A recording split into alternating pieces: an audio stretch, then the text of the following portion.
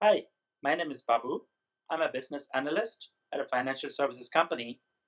I would give a 5 out of 5 rating for version 1 software.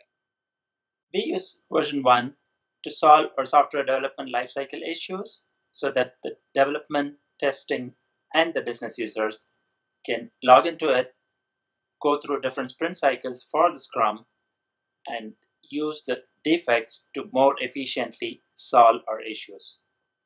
What I like about version 1 is it has a lot of features. It's got a backlog, it's got a storyboard, it's got a test board, it's got a task board. Being an analyst, I can go into either a task board or a test board, look at the assignments I have.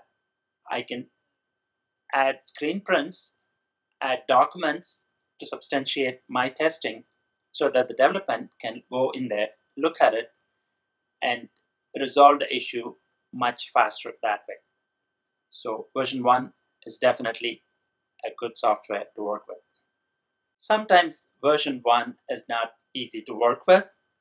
Navigating through different options of task board, test board, and storyboard becomes difficult. It takes too long to load, so it makes it a challenging one.